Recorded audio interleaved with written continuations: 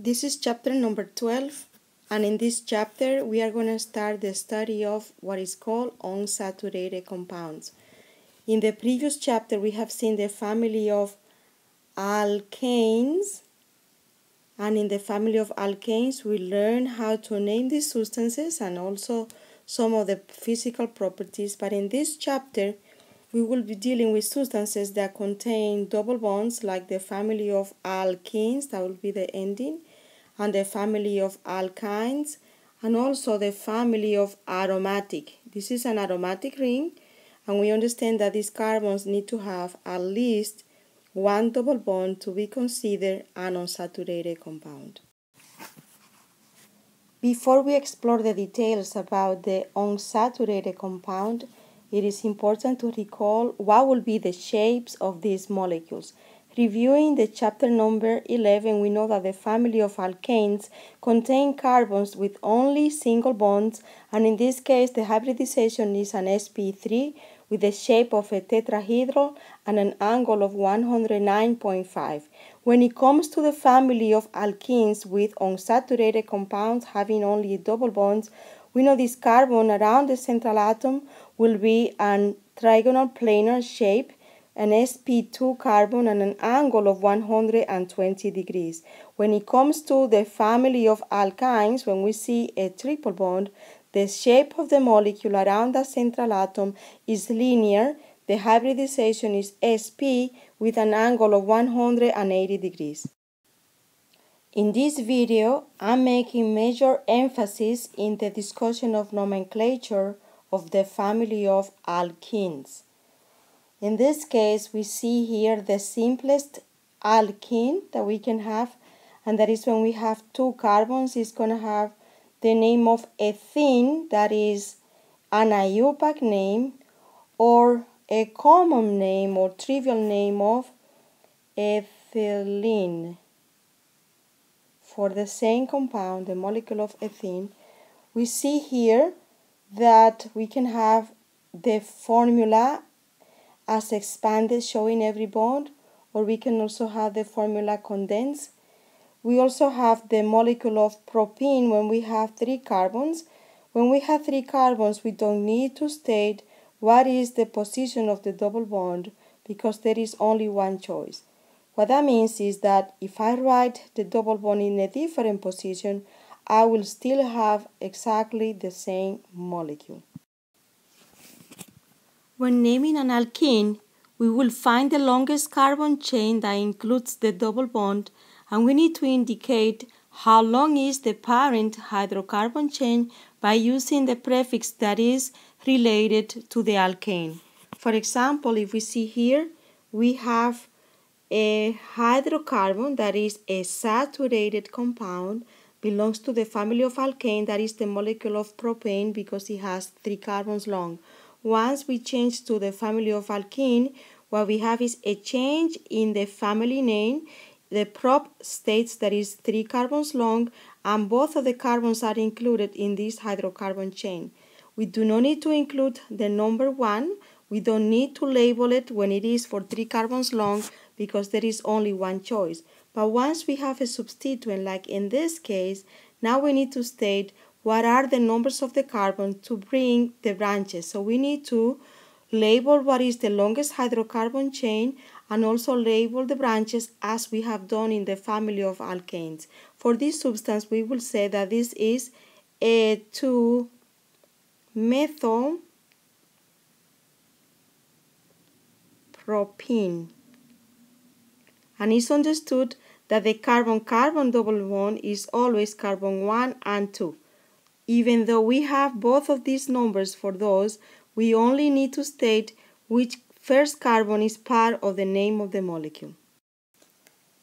Now let's discuss the possible compounds that we can have with 4 carbons. In this case, we are showing different isomers when we have 4 carbons and 8 hydrogens. The first molecule has a double bond in the first carbon. We need to state in the name of the substance. This is a but because it's 4 carbons long. Is ENE because it belongs to the family of alkene, and we're stating that the carbon-carbon double bond is in position number 1. Of course, the double bond is formed between carbon 1 and 2, but we only need to state one of the two carbons that contains the double bond. We have a different kind of isomer for butene, and that is when the double bond is between carbon 2 and 3. And intentionally, I have labeled both sides so the molecule is symmetric. So if I start on this side, I get the double bond 1, 2, or in this side 1, 2. So it doesn't matter which way I look at it. It is the same substance, and that will be 2-butene. When the molecule is drawn in this way as a condensed formula, we cannot tell if we have a cis isomer or a trans isomer.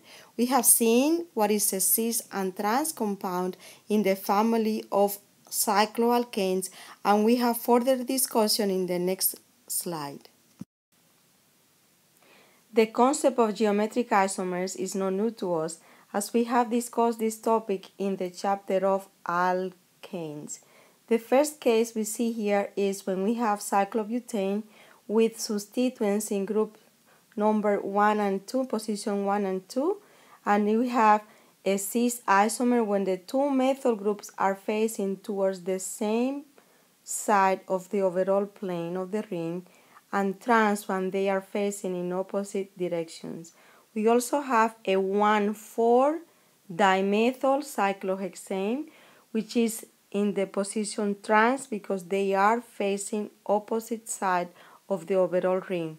When it comes to the family of alkenes, we will also find geometric isomers when the two hydrogens are on opposite side, and cis when they are within the same side.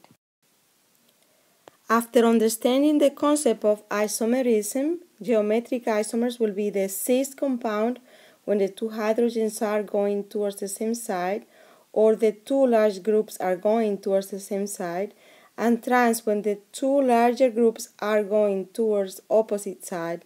When naming the substance for the alkenes, we are following the Pact Rule, which states that the first thing to do is to find what is the longest hydrocarbon chain that includes both of the carbons of the double bond. In this case, that is a but is the longest chain, is 4 carbons long. Family name is ENE because it's an alkene, and the locant is to place the position of the double bond. In both cases, we say here that is carbon 1 and 2, 3, 4. So the double bond is in carbon between carbon 2 and 3. This is also the same 1, 2, 3, and 4. So the double bond is between carbon 2 and 3, but we're only going to write the carbon number 2 that it belongs to, the position. And now we're going to place cis or trans according to what is the structure. We need to see the open structure to understand if it is a cis or trans. When it is in the condensed formula, we will not know if it is cis or trans. Now what we see here is this is a different expression showing that these two groups are on opposite side, and also using the skeletal form. So we see in the skeletal form the two lines, the two bonds are showing that this is a cis compound, and when you see these bonds on opposite side is indicating that this is a trans compound. It is time to practice the nomenclature of a haloalkene. In this case, we see that instead of having alkyl groups, we have two chlorines substituted on the double bond. The first thing to do is always to find what is the longest hydrocarbon chain. If I start on this direction, the double bond will attain a number of 1, 2, and 3. If I come from this side of the hydrocarbon, 1, 2, 3, 4. Therefore, I need to assign number 1 to the carbon that is closer to a carbon that has a double bond. The second thing is, I know that this one has 7 carbons long, therefore it's going to be a hep. So from the name heptane, it's going to change to heptene. So we know that this is a heptene, and that 3 is to indicate what is the position of the double bond. Now we look for what are the substituents. In this case, we have two alkyl groups. We have Instead of two alkyl groups, we have two chloros, and we have to state the position of the two chloros, and this is carbon number 3 and carbon number 4, where we have 3 chloro, 3 and 4 dichloro, and this is trans because those are on opposite side.